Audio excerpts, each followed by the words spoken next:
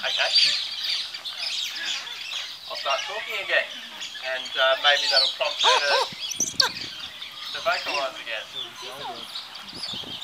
Wait, does anyone know what sort of bird this is? Meow. Oh, very good. Excellent. High five for that one. Folks, it is the barking owl. There we go. Does everyone hear her barking so far? Sound a little bit like a dog? A little bit? They do make a range of other vocalisations as well.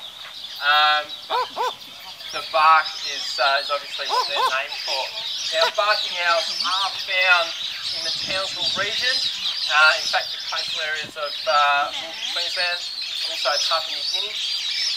And what I want you to have a close look at while Roxy's down here is her face and her feet, and those two features particularly. So you'll notice that her feet are quite large in proportion to the rest of her body, and if you look closely you'll see that she has long sharp talons. So owls are raptors. The raptor family are predatory birds, and the word raptor comes from Latin. It means to seize with force. So obviously those powerful feet and sharp talons are what are used for seizing their prey. Now, a lot of owls are nocturnal, and although the barking owl is very active at night, they're not strictly nocturnal. They do sometimes come during the day as well, most likely early morning, late afternoon. It's a species that relies heavily on eyesight, and although they do eat a whole range of prey items, everything from insects, small reptiles, rodents, etc.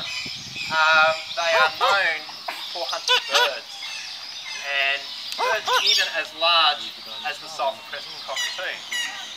Now, I can tell you right now, Jacko over there and Roxy have a very similar body weight.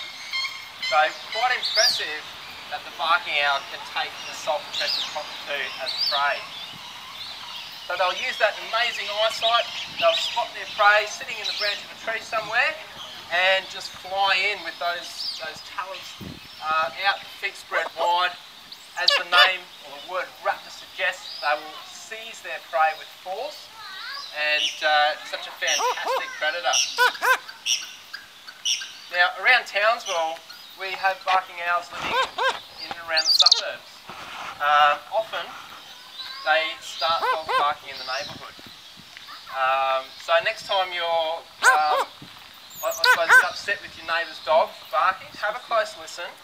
In amongst all the dogs in the neighbourhood, you may actually hear a barking owl. It's quite a distinct sound, and at first you might have a bit of trouble distinguishing it from the dogs, but barking owls are definitely in and around Townsville, and if you keep your ear out for them, you might be able to hear them.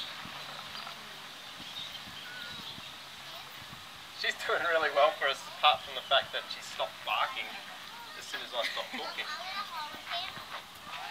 That's great. At least we might leave it there and send Roxy back home.